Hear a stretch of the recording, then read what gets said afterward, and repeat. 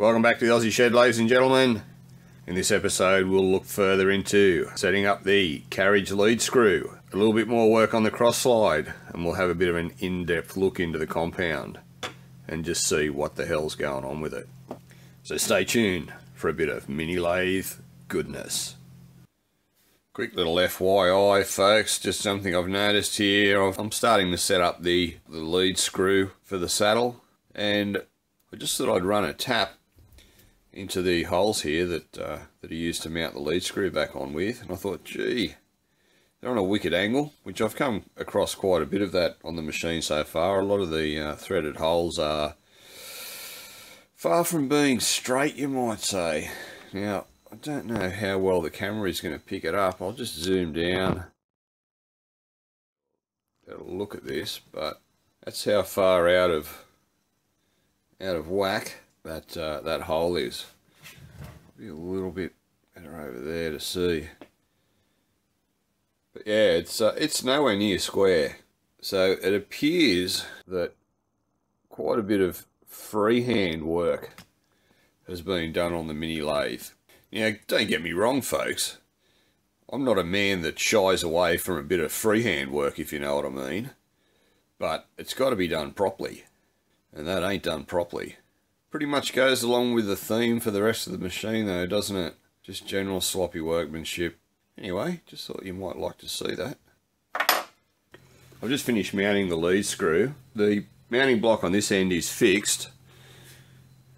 The mounting block on this end is slightly slotted to allow you about 1 millimetre, 1.5 mm movement up and down. I assume this end being slotted is so that you can adjust it precisely off the lathe bed to match the fixed position on this end. So I've done that. I've got this end properly adjusted so that the lead screw is completely parallel with the lathe bed. Now that has once again highlighted another issue. In the initial teardown video, I noticed that engaging the half nuts would bend the lead screw slightly upwards. You can see it actually deflecting in the video, and I mentioned that that is what's going on. Now, in the process of machining the saddle down, I assumed that that would correct that that situation. I didn't measure how much the deflection was or how much room we had to move it to fix that, but the situation I have now is the opposite. We've come down so far that engaging the half nuts is actually forcing the lead screw down, so it's a problem that we have to remedy. It's not too big a deal, it's quite easy to fix. I'll reposition the camera so that we're looking into the half nut lead screw engagement area, and we'll take a bit of a look at it. So here we are looking into the engagement, and you can see that there is no clearance on the top. The top half nut is actually resting against the lead screw, and we have a substantial gap underneath. And when the half nut is engaged, you can see that the lead screw is actually being pulled down by the top half nut as the lower half nut tries to engage.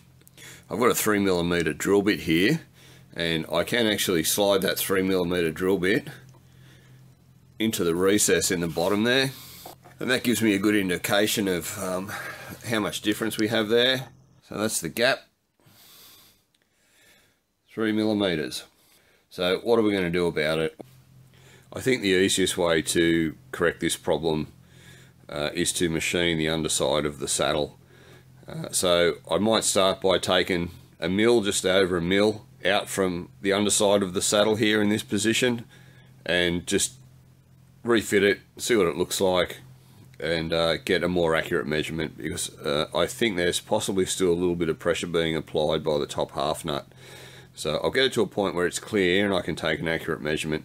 The other way to approach this would be to take 1 millimetre or so off the top of the carriage instead of the underside of the saddle. Either way, they both achieve the same outcome in the end. So I'll pull all this back apart, throw the saddle back in the mill, take a bit out of here, reset it up and have a bit of a look. It's probably a little bit of a mistake on my behalf. I should have checked the half nut to lead screw clearance before adjusting the location of the carriage rack on the lathe bed. But we'll see, there is a little bit of play in the engagement there still. It wasn't hard up against it. I'm just concerned whether this is going to actually create a binding problem between the pinion drive gear and the rack on the lathe bed. All I can do is start machining it and we'll just see what happens. If I have to relocate the rack again, that's not a big problem. There is plenty of area to move the rack backwards and forwards, up and down, without running into the same holes. It's really not that big a deal. It's just more work, unfortunately. Something I should have looked at before I actually did that. But live and learn. We all make mistakes, even here in the Aussie shed. Alrighty then. I've just finished correcting the half nut to lead screw engagement misalignment. Wasn't too bad. A little bit more involved than I initially thought it would be. But as you can see here, very nice. No deflection in the lead screw. Full engagement. Works very, very well. I'll even demonstrate it moving. I'll just attach a cordless drill onto this end. Half nuts engaged, and here we go.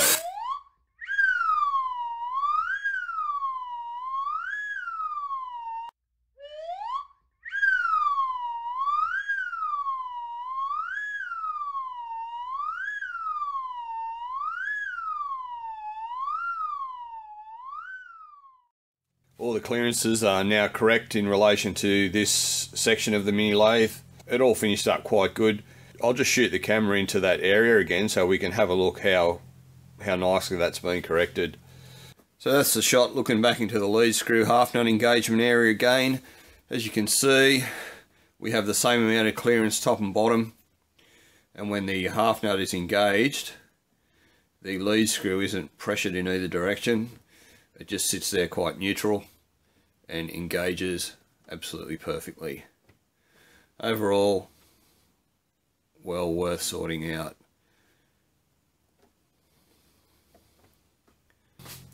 So what did it take to get it right? Well, there were a few things.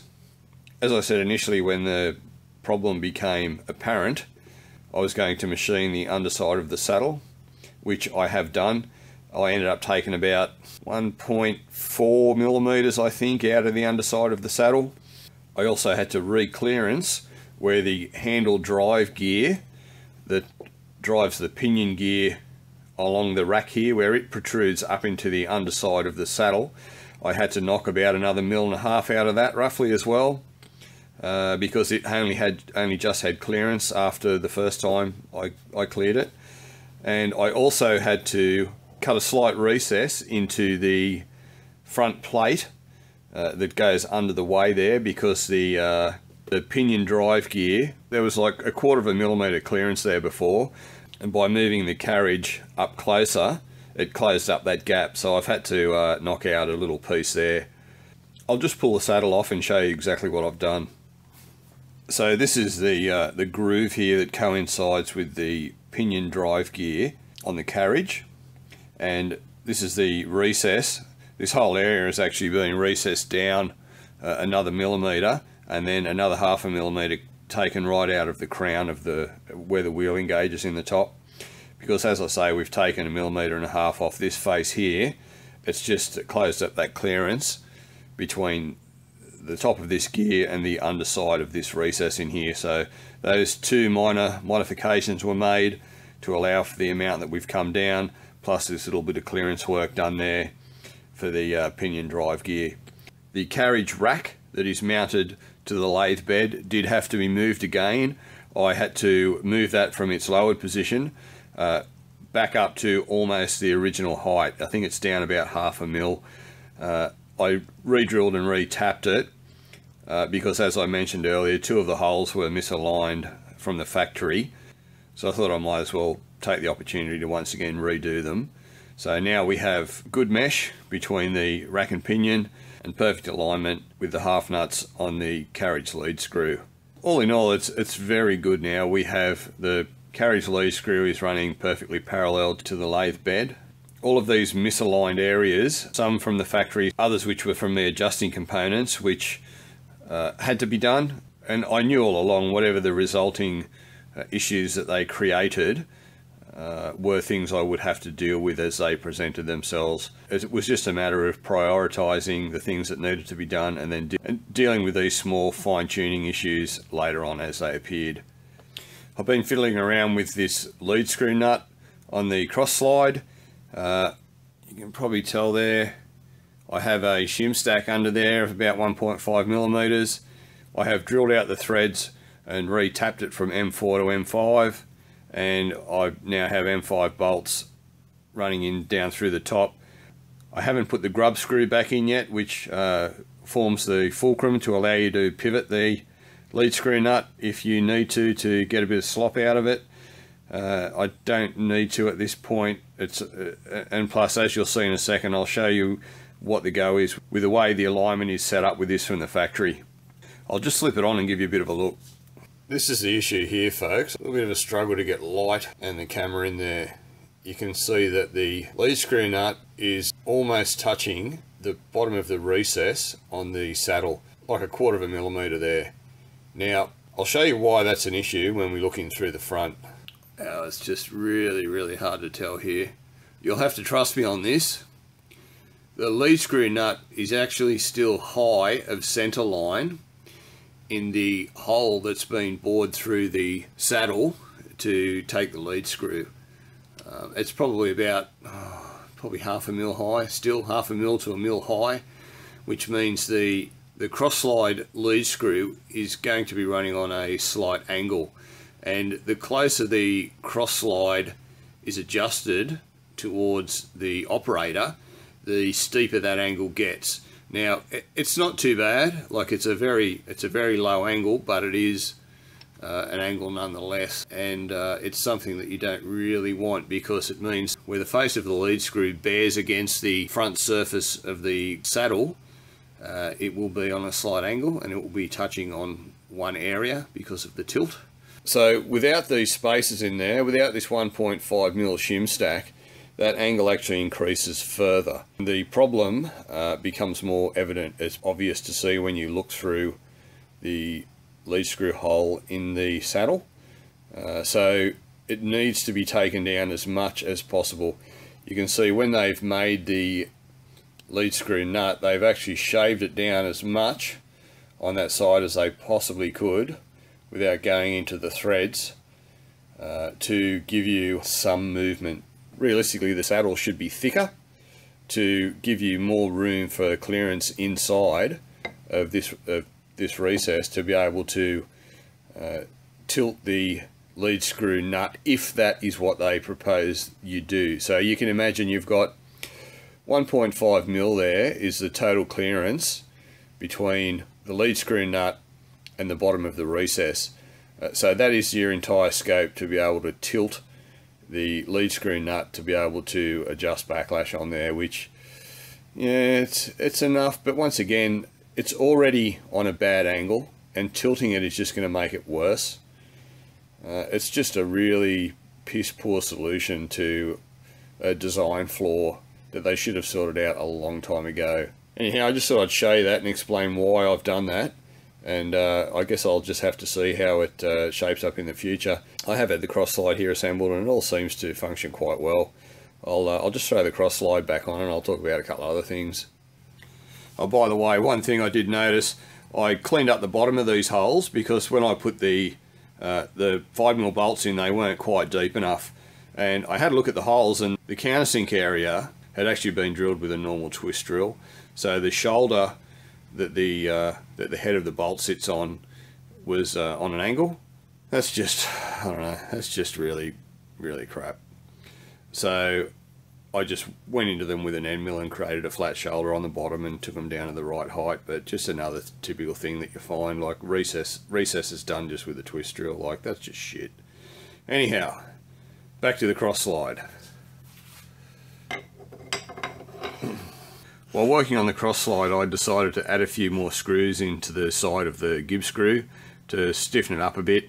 There were only initially 3 screws in here, which leaves quite a large gap between them, which I really feel would allow for movement if the cross slide is out at a point where, say, the front edge is resting in between the gib screw positions, there's really nothing behind the gib screw, and the gib screw in these things is super tiny. So I honestly think any force could actually twist and bend it at that point where there's nothing behind the gib screw. So I've added in a whole heap more screws along here. It's something that I did see a while ago on a Steve Jordan video, so not my idea, but absolutely something that I approve of doing. And at the same time, I'm following his move of adding in some locking screws that aren't set with a lock nut to adjust the gib screw, but are purely there just to lock the cross slide in position. Now, the screws that I have here, they're just something that I dug out of the drawer. And now they're too long for the purpose. Now, I'll just show you my technique for shortening these little screws and putting a sort of a blunt point on them. Alright, you can see the end of this has a little bit of a point on it. It's just been cleaned up and a bit of a rough point. Now, the way I do that is firstly cut the screw down to the right size that you want, then I mount it in a cordless drill with a nut on it to center it, and then just run it on the belt sander. I'll just go and cut the other one down, and I'll give you a demonstration of the technique that I use to just create even points on things such as this that are quite fiddly to hold on to. So there it is, cut to the right length, just with a hacksaw. So what I've done is put a washer and a nut on there, and what I'm going to do is mount this into a cordless drill. And the purpose of the washer is so that it sits flat against the end of the jaws of the chuck and will actually center the end of the screw. With just trying to clamp it onto the head of the screw, it's very hard to get the alignment of the end right, so that when you turn the thing on it just does crazy wobblies. But this technique, it seems to work for me anyway, to center the screws nicely and allow you to put it into a cordless drill to then be able to put it on some sort of a, sander, grinder, whatever you're going to use to shape it with. I'll mount it in the chuck and I'll give you a little look. So yeah, just push it in and just sit the washer flat hard against the jaws of the chuck. I'll just go off camera and tighten this up. And that is how it will sit in there. And as you can see, it's not perfect, but it certainly will spin it better than I can with my fingers, being that something's so small. We'll go over the belt sander and have a bit of a look. So here we are at the belt sander. This is the belt sander that I rebuilt in the previous videos. It's only had a few minor changes since I finished the video series on it. One of them is it's had a few warning labels attached to it, just to keep unskilled hands away from the machine in the Aussie shed. But I'll turn it on and I'll just throw this up against the belt and show you how simple it is. So it's going to probably get a little bit noisy. I'll probably just turn the audio down in the video. I'll see how noisy it sounds when I do the editing. But it's just a simple process of running the belt, turning the drill on high in the opposite rotation the way the belt's going, and you can just shape it into whatever you want and it comes out spot on. I'll turn it on and we'll have a look.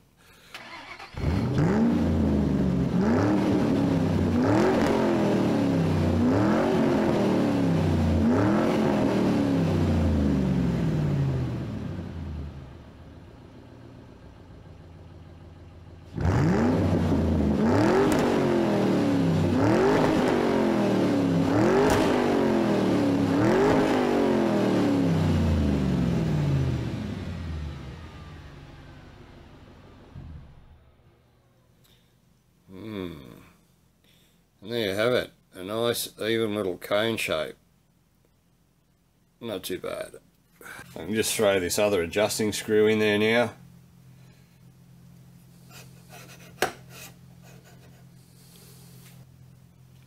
And what that does, obviously, it just allows you to a couple of points where you can actually lock the slide up at any time if you're not using it. Very useful. Thanks, Steve. I might just pop the compound on and point out a couple of things. One more quick thing I noticed about the cross slide is this movement here, which will present itself as backlash. Now, what the situation is, and I'll just disassemble this and show you. I'll just bring the camera in a bit closer. So you can see here, this ring, which is part of the shaft of the cross slide lead screw, it pushes up against the outside of the lead screw hole. So when you wind the cross slide, it's forced in that direction one way, and then in the other direction there's a recess in the back of this spacer here that moves into.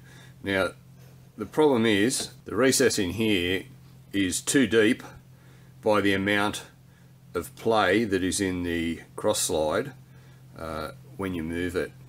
So this hole needs to be shimmed to reduce the amount of backlash that's present when you change direction of the lead screw. It's another thing that I'll take care of with final assembly. I'll make up a shim or a spacer that sits in behind this that reduces that backlash to a manageable amount. The compound, there it is in all its horridness. It's a bit of a shocker really. I'll take you over to my surface plate and I'll give you a bit of a look. Alright, this is the base for the compound, and it's not flat on the bottom like just about everything that's come off the machine. It has a slight twist in it, and you can hear, I don't know if you'll be able to pick this up with the sound. Okay, that's the sound. I'll tap it with something. Okay, that's a solid corner.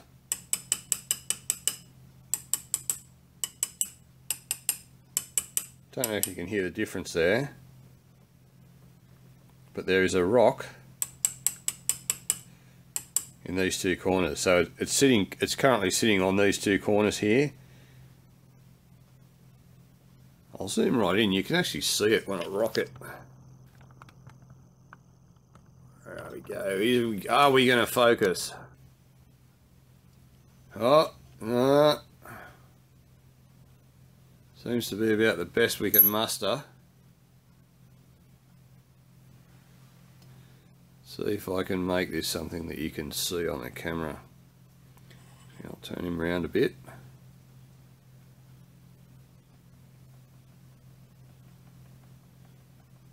I'm not sure if the audio for the camera is going to pick that up, but you can hear it rocking. It's quite not flat, and these corners no problem at all. So that obviously needs a bit of work.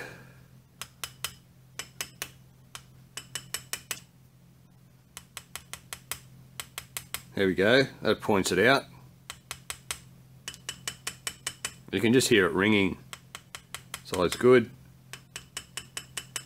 And then it's just ringing. So that's got a rock in it.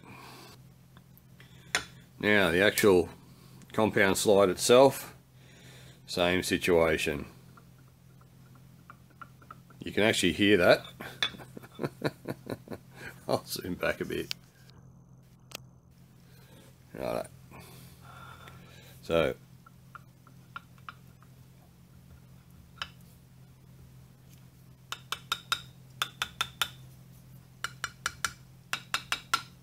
hear the difference there? It's just ringing. That one's ringing, but it's not so obvious on the audio. And that's solid. So it's sitting on these two corners. You can actually hear it rock when it's sitting on those corners. So the compound obviously needs some work. At this point, I'm possibly going to get the scraper out. I'm probably better off scraping rather than lapping, just due to how the setup is.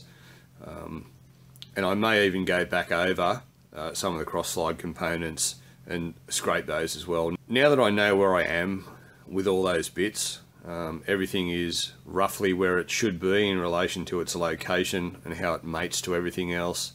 I've actually had the cross slide on the surface plate and it's pretty good. I haven't marked it up and checked it to that extent yet, but there's no rock in it and it feels really good. So yeah, at this point I don't think there's any way around it. I'm going to have to scrape these. Anyway, there's still other little bits and pieces going on in the meanwhile, so that's something I will definitely be getting to, if not on next week's video, possibly in the week after. This is the gib strip out of the compound. You can see how inaccurately these locating holes have been drilled in the side of it. You can see this one's actually come through the bottom there. They're basically all on a different line. That one's roughly center. This one's really low.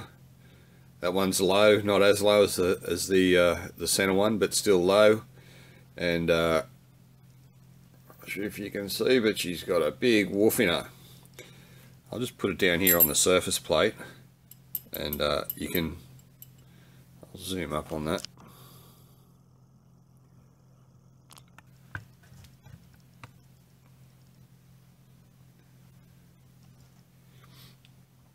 See how much that's moving. She just spins like a helicopter. It's she's absolutely shitful. And of course it's bent that way, and it's also bent in the other direction as well. When you bend something that much, it will also make it bow 90 degrees off from the bend. So she's just terrible. You can see the rocking it that way, and that way is just absolutely ridiculous. So yeah, gib strip needs a lot of work. As shit as it is, it's actually better than the gib strip in the cross slide started out. So I should be able to hopefully tune it up. We'll see. I'll just attempt to straighten it and see how it goes. Gib strip in the cross slide turned out okay. Took a bit of work, but it did turn out pretty good. I'll make the same modification here on the side of the compound here to hold the gib strip in. It only has 3 screws. I may put one right at each end, and then go in the center of these as well. So I may put another 4 adjusting screws in there. I don't know. I'll suss it out as I go, but as you can see, there is still lots to do. So there it is. That's about all we've got time for this week. The Chinese mini lathe. The gift that just keeps giving. As always, thanks for stopping by the Aussie Shed. Cheers.